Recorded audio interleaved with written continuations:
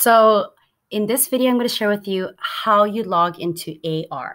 So here I'm on the class link page, and you're going to want to find this icon that says RL, which is the AR button. So you want to go ahead and click on that, and then it's going to lead you to the AR page right here. And you want to make sure that you select I'm a student. And once you type in your username and your password, you'll be directed to this page. Now you want to make sure you select that orange button that says Accelerated Reader.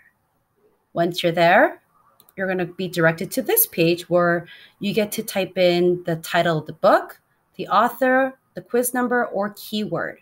Once you've typed it in, you're going to select Search. I typed in Fly Guy Presents Monster Trucks. I found my book, and once I'm ready, I'm going to select Take Quiz. Once you select Take Quiz, you're going to be given two options, vocabulary practice and reading practice. You want to select reading practice.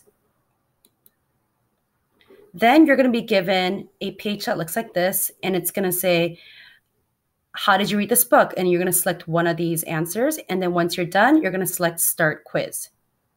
And that's how you take an AR quiz.